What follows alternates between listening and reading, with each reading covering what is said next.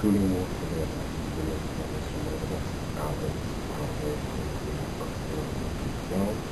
and that's the William Brothers and the Jack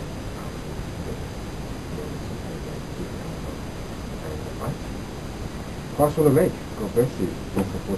Praise the Lord. We're going to get straight into it. I mean, it's now Easter time, and it's no coincidence because as a Christian I do not believe in coincidences, but it's the Lord's doing.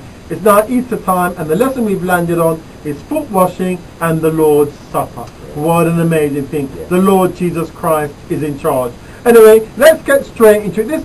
This subject is going to cover about the Lord's Supper, the way the Lord ordained it, the purpose of the Lord's Supper, and how the Lord actually instructed us in connection with the way it should actually be carried out in its season. Praise the name of the Lord. Quite ironically, many churches have the Lord's Supper. Some have it on a weekly basis. Every single week they have the Lord's Supper. Communion, every single week they have it. And then some have it once every 3 months, some have it once every 6 months, some have it once a year. In fact, and some don't take it at all. But we want to get to the bottom of it and say, well, what does the Lord actually say in connection with his supper? Let's fire away. Praise the name of the Lord. Thank you. Question number 1. Are there certain ordinances that we should observe? 1 Corinthians chapter 11, verses 1 and 2. Now, all quotes are taken from the King James Version of your Bible. Now, 1 Corinthians 11, 1 and 2 states, "Be ye followers of me, even as I also am of Christ. Now I praise you, brethren, that ye remember me in all things, and keep the ordinances as I delivered them to you." So the question was, are there certain ordinances that we should observe? And in line with the scripture, it's a definite yes. Because in actuality, Paul says, "And keep the ordinances as I delivered them to you." He's instructing the church here. Let's continue on. Thank you. Question number 2. What new ordinance did Jesus institute when he was on earth? St. John chapter 13, verses 4 and 5. That's St. John chapter 13, verses 4 and 5. And it reads, quote, as follows: "He riseth from supper, and laid aside his garments, and took a towel, and girded himself. After that he poureth water into a basin, and began to wash the disciples' feet, and to wipe them with the towel wherewith he was girded." Praise the name of the Lord. Let's continue. Praise the Lord. Question number 3. What indicates that this new ordinance has a spiritual significance? St. John chapter 13, verses 7, 8 and 12. And it reads as follows: "Jesus answered and said unto him, What I do thou knowest not now, but thou shalt know hereafter. Peter saith unto him, Thou shalt never wash my feet. Jesus answered him, If I wash thee not, thou hast no part with me. He riseth," verse 12, "he riseth from supper, and laid aside his garments, and took a towel, and girded himself." So we can see here, the Lord Jesus instructs Peter. Peter said, "Lord, you'll never wash my feet." But Jesus said, if I do not wash your feet, you have no part or lot with me. So here we see the Lord bringing in or announcing the arrival of a new ordinance, which is the Lord's Supper and foot washing, the ceremony of foot washing. This foot washing ceremony serves many purposes. It reminds us of our baptism, that we are washed of our sins, that we are cleansed of our sins, that we are dead to sins and raised up in newness of life. Foot washing is almost like the renewal of the covenant of baptism. That's what it is. It's all, and then of course the Lord's Supper is in remembrance of Jesus Christ's death, sacrifice, death, and resurrection. So Jesus said, in order to be part and to partake in my kingdom, you have to carry out, you must carry out and do this ordinance to be part of the body of Christ. So continue on. Also, just verse 12 of question number 3. Yes, so after he had washed their feet and taken his garments and was set down again, he said unto them, Know ye what I have done to you? Praise the name of the Lord. Hallelujah. Oh, glory be to God. Just go back there again, Go back to that place. You run away too soon sometimes. Hallelujah. When you eat a good meal, you drag the meal away before it's been eaten. He said, then Jesus said, ye call me Master and Lord, and ye say, well, for so I am. So you say, I am Master and I am Lord. If I then, your Lord and Master, have washed your feet, ye also ought to wash one another's feet. Oh, glory be to God. He said, if I then, your Lord and Master, meaning God Almighty, have washed your feet. Oh, glory be to God, the Creator of heaven, of the heavens and the earth. Oh, hallelujah. Oh, glory be to God, washing the feet of the created. If I then, your Lord and Master, have washed your feet, come on now somebody, come on now, get with it, ye also ought to wash one another's feet. Oh, come on now, for I've given you an example that you should do as I have done to you. Oh, come with me now, let's continue on. Let's continue. Oh, hallelujah. Praise the Lord. Question number 4. Why did Jesus set us this example? So we can also look at St. John 13 and verses 17. He said, 16 and 17, he said, verily, verily, sorry, could you ask the question again, please? Didn't quite hear it. Why did Jesus set us this example? Verse 16, he said, verily, verily, I say unto you, the servant is not greater than his Lord, neither he that is sent greater than he that sent him. If ye do these things, happy are ye if ye do them, because it will bring you peace. It will bring you peace of mind. It will bring you joy to it. It brings the blessing of God to your life. Jesus is showing us that humility actually brings the blessing of God on our lives. Jesus is showing us that humility actually brings the blessing of God on our lives. So we'll be happy if we do it. Continue on. Thank you. Question number 5. What is the meaning of this ordinance? St. John 13, praise the name of the Lord. Let's go. I'm going to go to, hallelujah, 1 Peter 5:5. If you turn there, 1 Peter 5:5. What is the meaning of this ordinance? 1 Peter 5 and verse 5. Hallelujah. Oh, glory be to God. Somebody say amen. Somebody say amen. He said, likewise, ye younger, submit yourselves unto the elder, unto the older person. Yea, all of you be subject one to another, and be clothed with humility. For God resisteth, come on now, the proud, and giveth grace unto the humble. So the question was?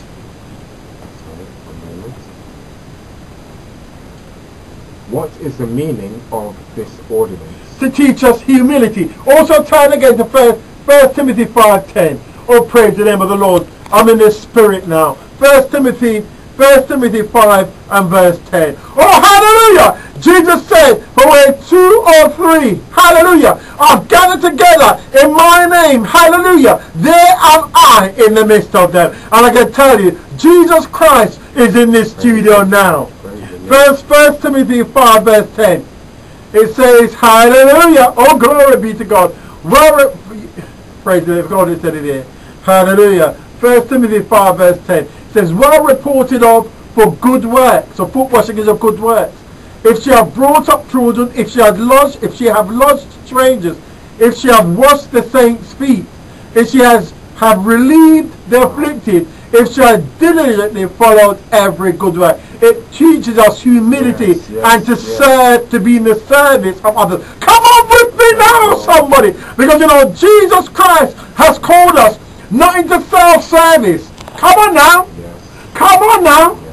Come on now. Not into pride. Not into self-service, but Jesus Christ has called us to serve others. Come on, say amen. Wonderful. Come on, let's move on. Let's move on.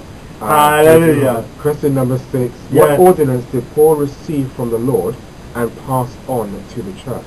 1 Corinthians chapter 11, verses 1 and 2. Hallelujah, come on now. And verses 23 to 26.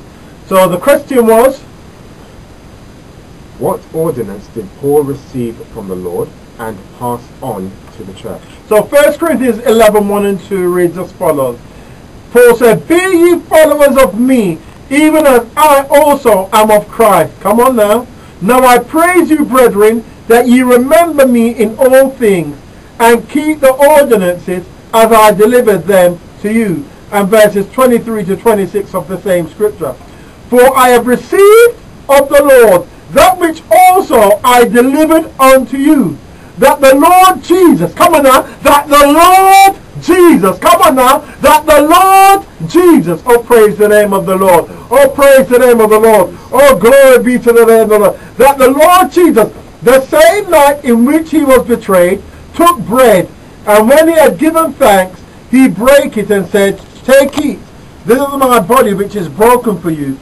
This do in remembrance of me. After the same manner also he took the cup, and when he had supped, saying that this cup is the New Testament in my blood. This do ye as often as ye drink it in remembrance of me. For as often as ye eat this bread and drink this cup, ye do show the Lord's death till he come." Hallelujah. Hallelujah. And I want to say something about foot washing, because there's quite a few churches, in fact, a lot of them now, that don't do any foot washing at all. Yes. And you can see that, we can see that the church is moving further and further and further away from gospel truth. And they say, "Well, what's the purpose of me taking off my socks and somebody washing my feet in a Christian in a hall?" And they say, "I can't see the saints in it."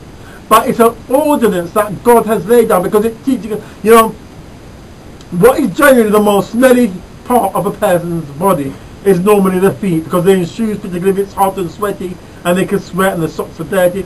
And if you're living in a desert area where you walk through a lot of dust and so forth every day, your feet will also be full of mud and dirt. And even like more so if you walk barefoot. One of those countries or communities where you don't wear shoes at all, or in sandals at all, your feet are very dirty. Jesus is saying, wash people's feet.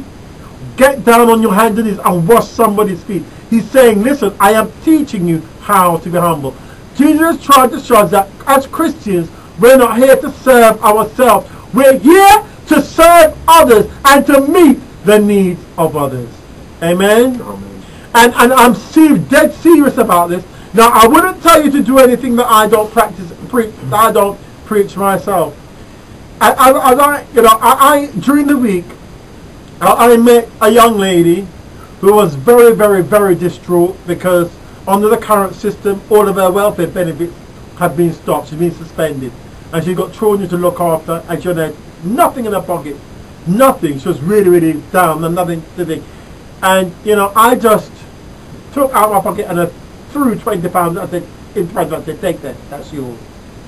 I'm not looking for it. You know, because you've got to understand, as Christians, we are not here to serve ourselves. We are here to serve others. That's the gospel. And that is what Jesus Christ is teaching us when he's showing us the ordinance of foot washing. And particularly as we live in these very austere times and difficult times, where there's going to be a lot of people, especially mothers, single moms with children. There's going to be a lot of them crying about and saying, look, I've got nothing. My benefits have been suspended. The cuts have come and I've got nothing to eat. I can't pay my gas. I can't pay my electricity. I can't clothe and feed myself. I'm going without food. God would expect us as Christians that are unable to do so to open our hands and to give to those who have a need. You know, we've got to start as Christians to practice what we preach. Hence, Jesus inaugurated and put into practice the ordinance of foot washing, meaning stoop down to the lowest level to help someone who has a need. Oh, come on now. Continuing.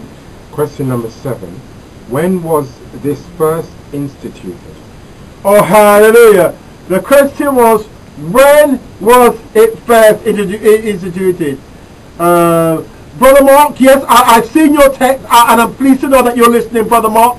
I'm asking you, Brother Mark, please do phone in to the station later on. Please do phone in, Brother Mark, to the station later on. Thank you for your text about your liking. That is just good. You like the teaching. Praise the name of the Lord. Please do phone in later on after the teaching. Go ahead, please. Question number 7 once more. Yeah. When was this first instituted? So when was the Lord's Supper and foot washing first instituted?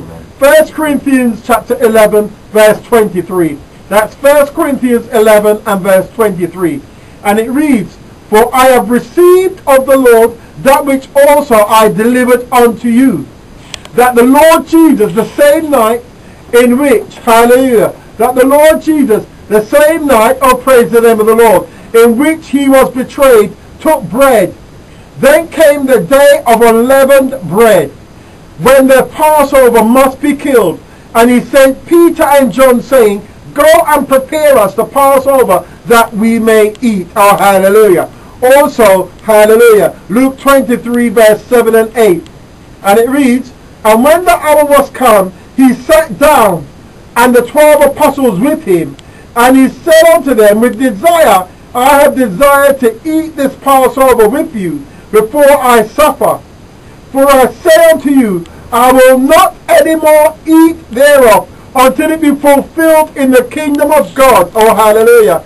And he took the cup and gave thanks and said, Take this and divide it among yourselves. Hallelujah. Oh, glory be to God. For I say unto you, I will not drink of the fruit of the vine until the kingdom of God shall come. So Jesus is not going to drink any more grape juice. Yes. He's not going to drink it again until the church has been caught up to meet him. Until in the new kingdom on earth. He's holding back the celebration and waiting until all these people come together, and then we'll all drink the fruit of the vine together. Oh, hallelujah. And he took bread and gave thanks and brake it and gave unto them, saying, This is my body which is given for you. This do in remembrance of me. Likewise also the cup after supper, saying, This cup is the New Testament in my blood, which is shed for you. So we can see that the Lord's Supper and foot washing was instituted the night Jesus Christ was to be betrayed. About 24 hours before he was crucified, about a day before, he instituted foot washing and the Lord's Supper to show us his love for us, and to bring us, to teach us, just as he came to earth to serve, that we have to serve and help one another. Oh, come with me now. Go ahead now. Wonderful. Hallelujah. Number 8. Yes. Did Jesus call this the Lord's Supper or the Passover? Good question. Did Jesus call this the Lord's Supper or the Passover? Luke 22 verses 8 and 15. And it reads, And he sent Peter and John, saying, Go and prepare us the Passover, that we may eat. And verse 15, And he said unto them, With desire I have desired to eat this Passover with you before I suffer. Oh, hallelujah! Passover. I remember when the blood was sprinkled on the doorposts of the children of Israel in the land of Egypt. And God knew that an angel was going to pass over, and that Passover was going to bring about the deliverance of the children of Israel. The angel will pass over and smite the eldest of all males in the Egyptian family. And that Passover was going to bring the release of God's people. It was going to destroy that Passover that the Lord did there, was going to destroy the works of Pharaoh and cause him to have to release the people of God. And this Passover, the eating of the flesh of Jesus and drinking his blood, destroys the works of the Satan. It's the Lord's Passover. It delivers you from the iron grip of Satan. It brings you the victory. There is power in the blood and body of Christ. There is power in the Lord's Passover. Praise the name of the Lord. Oh, glory be to God. Somebody say amen. Woo! Hallelujah. There is power in the blood. There is power in those symbolic bread and wine. There is power. Because as we eat the Passover, it's the Passover in the land of Egypt that destroyed the work of Satan and made the way for the children of God to get out of the iron grip of the Pharaoh and their leaders at that time. And it's the Lord's Passover or the Lord's Supper that we take once a year that will deliver us and give us power for another year to escape iron grips and out of the clutches of Satan, and to give us the victory over Satan. Oh, praise the name of the Lord. And the Lord's Passover is also like a seal on our body. It's a seal, so that when the Lord comes to visit the land with destruction and with plagues, when the Lord sees his Passover, his bread and his wine, and the doorpost of your spirit, my son, when the Lord sees the wine in your stomach, that you've taken the emblem, the Lord, the destroyer will pass over you and not suffer you to suffer harm. Come on now. Wonderful. Go ahead, go ahead, go ahead. Question number 9. Praise the Lord. How often was the Jewish Passover celebrated? How often? Because you've got to remember, the Lord's Supper is coming over. It was transferred to the Passover was transferred to the Lord's Supper. You hear that? So the Passover was transferred or superseded with the Lord's Supper. So the Lord's Supper superseded the Passover. So hallelujah. So when was it? Oh, hallelujah, hallelujah, hallelujah. How often was the Jewish Passover celebrated? Exodus 13 and verse 10, and it reads as follows: Thou shalt therefore keep this ordinance in his season from year to year. So in his season, so there's a season for it, in his season from year to year. And let's continue on here. Oh, hallelujah. Question number 10. When was it celebrated? Deuteronomy 16 and verse 6. King James Version Bible. Deuteronomy 16:6, verse 6. But at the place which the Lord thy God shall choose to place his name in, there thou shalt sacrifice the Passover at even, at the going down of the sun, at the season that thou camest forth out of Egypt. And Exodus 12 verse 6. And ye shall keep it up until the 14th day of the same month. And the whole assembly of the congregation of Israel shall eat it, shall kill it in the evening. Praise the name of the Lord. Oh, hallelujah. Now, I want to just emphasize something here. Now, note, just note, I want you to note, listen to this and note this. The Passover lamb was killed in the evening, quote, or between the two evenings. According to Jewish reckoning, between the two evenings is from 12 o'clock until noon, from 12 o'clock noon until nightfall. See the Jewish Encyclopedia, volume 9, pages 553. See the Jewish Encyclopedia, volume 9, page 553. If you want to find out more about the Jewish Passover and how they kept it. Now, Bible Times was reckoned on the bet. Now, a lot of these encyclopedias are now online. If you go to Google Books, you'll get them all there. Now, Bible Times was reckoned on the basis of 4 watches. So a Bible Day or Bible Times were reckoned on the basis of 4 watches. So you have the watch in the night, which you can find in Matthew 14:25. The night watch, Matthew 14:25.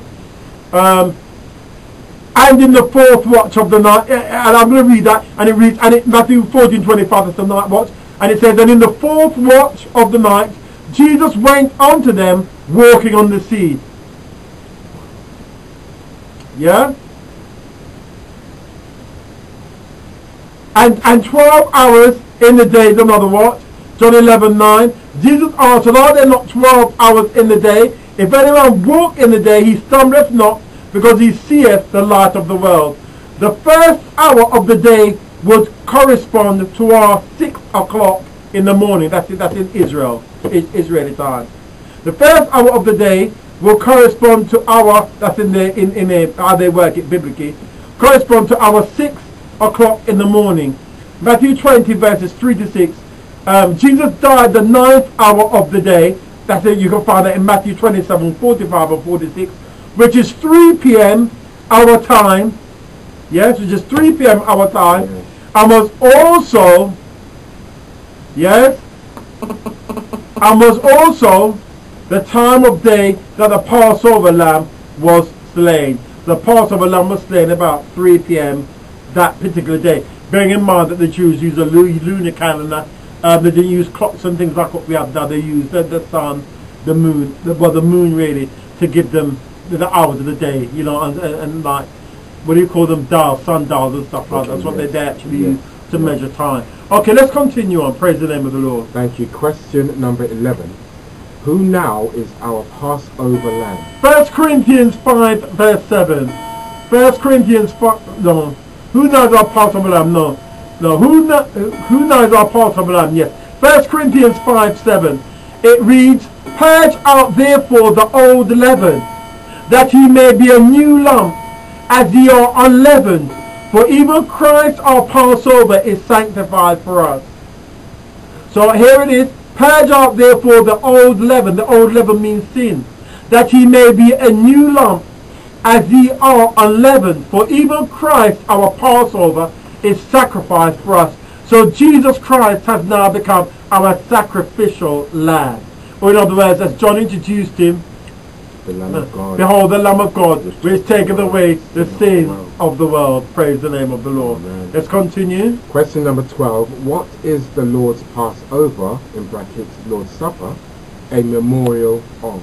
1 Corinthians 11:26, and it reads, for as often as ye eat this bread and drink this cup, ye do show the Lord's death till it comes. So it shows the Passover, or the Lord's Supper, the eating of the bread and the drinking of the wine, reminds us of the body of Christ that was sacrificed for us, and his blood that was shed in our place. Because it should have been me or you on that cross being crucified. But Jesus went there and took upon him our sins. In fact, he took upon us the sins of the whole world. So when we take and administer and take the Lord's Supper, we are remembering and showing reverence to the death and the suffering that Jesus Christ. We're remembering that we are not our own, and that Jesus has purchased us with his redeeming blood. Praise the Lord. Wonderful. Question 13. How often should it be observed? This is an interesting question. How often should the Lord's Passover be observed? Yeah? Yeah, it says, how often should the Lord's Supper be observed? How often should the Lord's Supper be observed?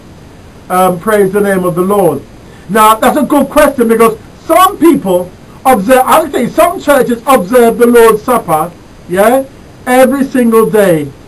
You know, there's a supper going on. So people can come in. Some churches are open, yeah, some churches are open 24 hours a day, day and night, yeah, yeah. And people actually observe them. People actually observe, you know, we'll take the Lord's Supper every day. Some churches take it every week. Every week you can go and take communion. Some churches can take it several times a day, because there are churches like in the city of London, like in the city of London, or in Westminster, there's a church that's open 24 hours, day and night. I think it's Westminster Cathedral. Yeah. And you can go and take Lord's Supper there 10 times a day if you want. Yeah? Yes. Oh, hallelujah. Come with me now, somebody. Oh, hallelujah. Hallelujah. Then some churches take it once a week. Some churches take it once a month. Some churches take it once every 2 or once every 3 months. Some churches take it once every 6 months. Some churches take it once a year. But the question is asking, how often should it be observed? Exodus 13 verse 10. And it reads, here it is. Thou shalt therefore keep this ordinance in his season from year to year. So there's a specific time period or specific time where this Passover, where the Lord's Supper is supposed to be kept, commensurate or in line with or timed with the time that Jesus, our sacrificial lamb, our Passover lamb, was sacrificed for us. Also 1 Corinthians 11:23-26, and it reads as follows.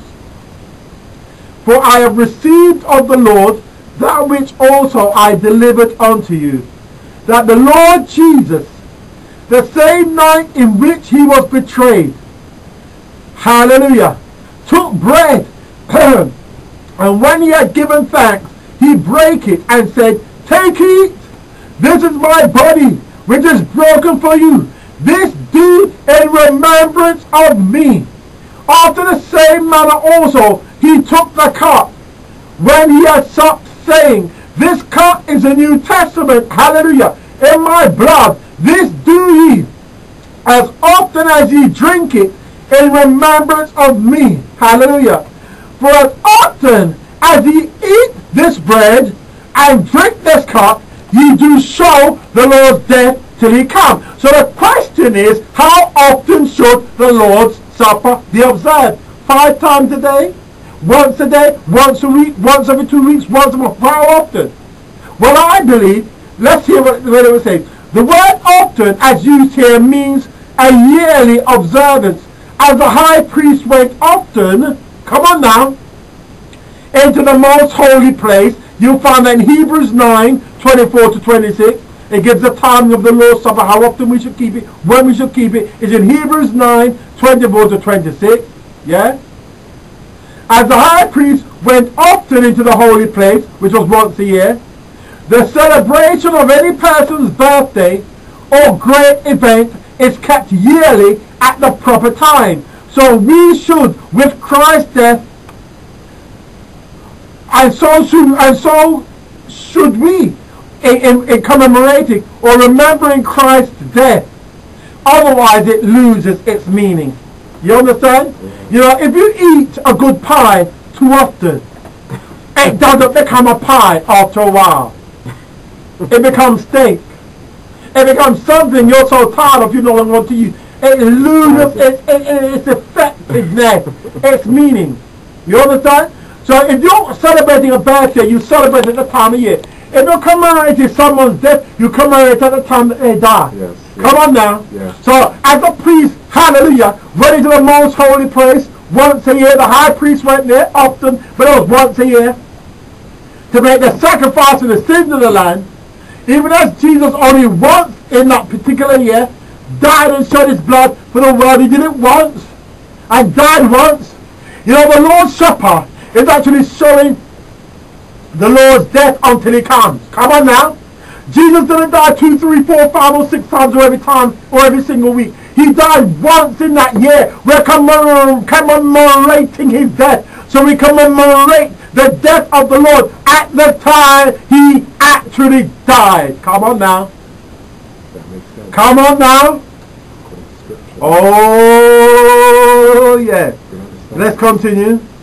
Thank you. Question number 14. Yes, yes. At what time of the day should it be observed? At what time of the day should it be observed? Now, these are deep teachings. I'm taking you to deep water here. So when you just stay and listen, because you see, we can all gather and learn. We learn from each other. And everyone's got something that they can offer. So we learn from you, you learn from us. It works both ways.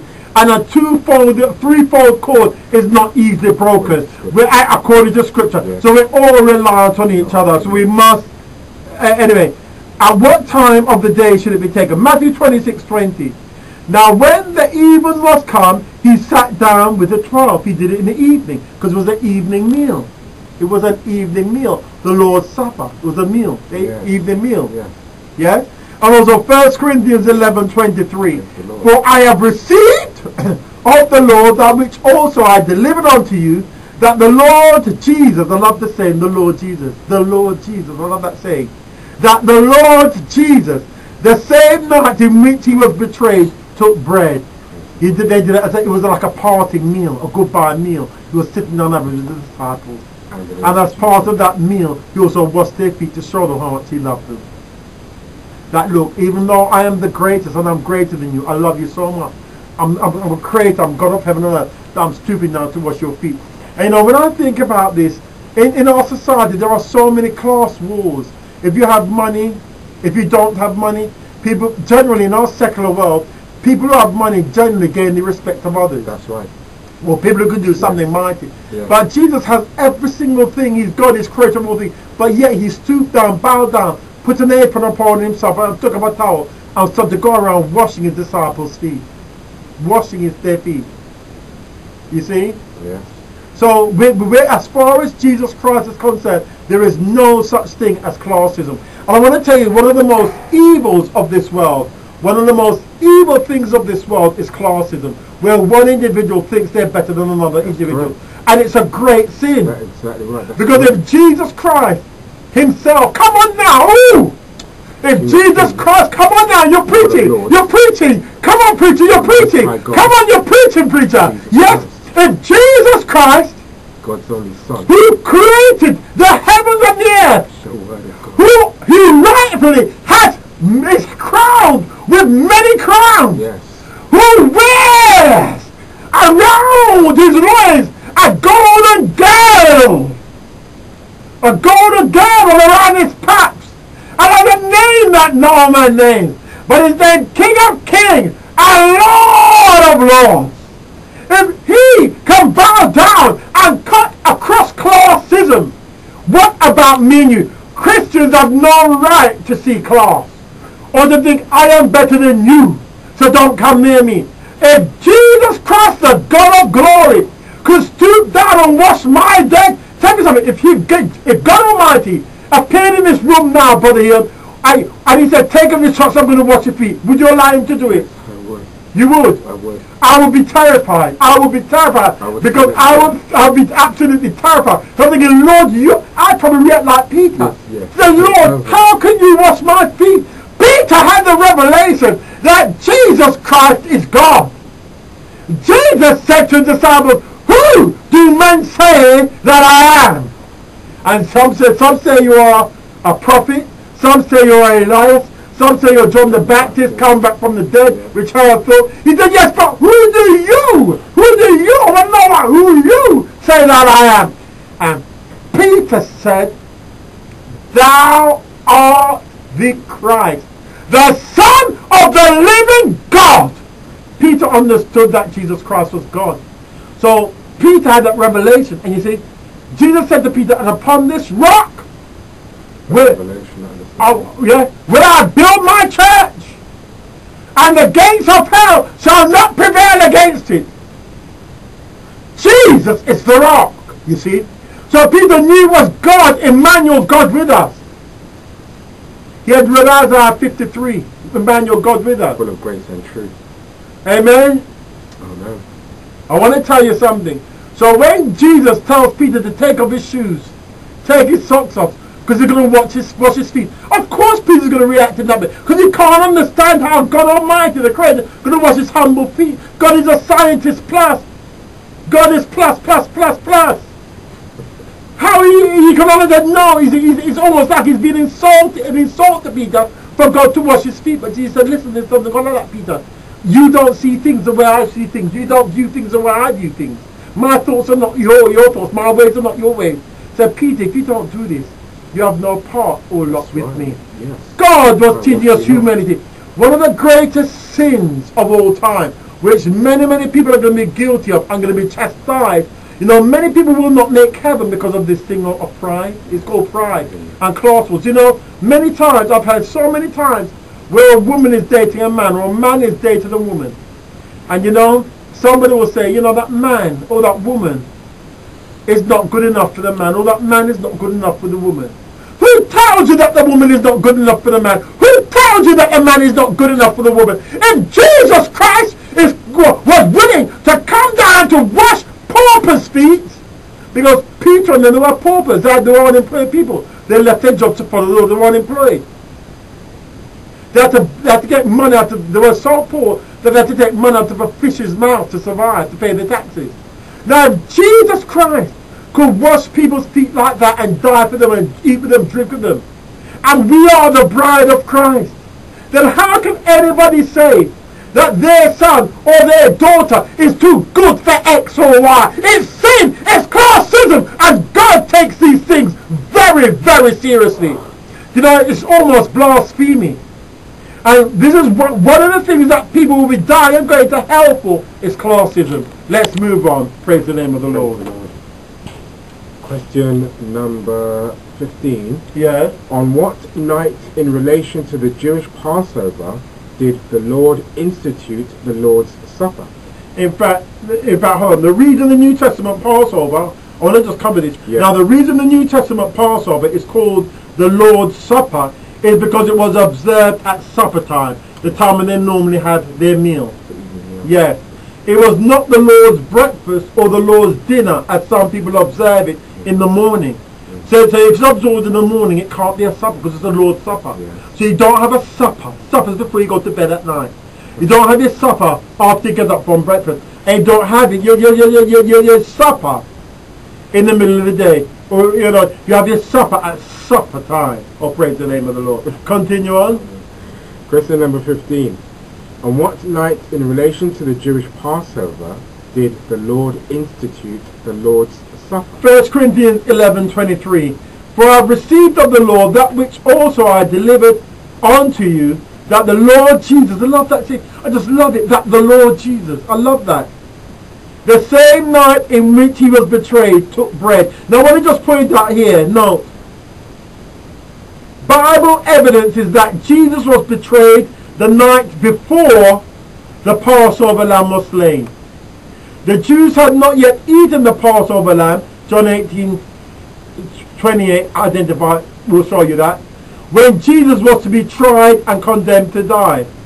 But Jesus had already eaten the Passover supper with his disciples, his farewell meal, and in actual fact, that was the day in which the Zealots kept their Passover. They kept it one day before the Jews kept it, the Zealots, but it's another Jewish sect.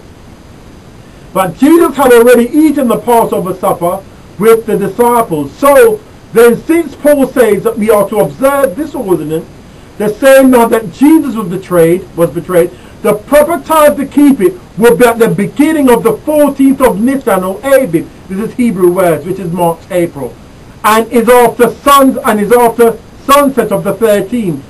The Jewish religious year began in the spring. The first month, Nisan or Abib, which is March or April, corresponds to our later part of April, or in some cases the first part of to the latter part of March. I do apologize. In some cases the first part of April. The Jewish months were regulated by the moon, the lunar month. The first month beginning after the new moon followed the vernal equinox. See, I like to reference you there to the Jewish Encyclopedia of Art calendar. Again, you get it, all of these things in Google Books. So the way to determine the time to observe the Lord's Supper is to locate the first new moon after the vernal equinox. That's if you want to do it at the exact time and exact day that the Lord wants us to do it. Which is the day following. The day following will be the first day of Nisan. The 13th day after the sunset will be the proper time for the Lord's Supper, basing it on the time that the Lord Jesus Christ died. Remember at that time in the clocks like what we had, they used sundials, etc., etc., etc. Church history proves that the early Christians continued to observe the Lord's Supper once a year and was reckoned by the time the Jews had their Passover. Yeah?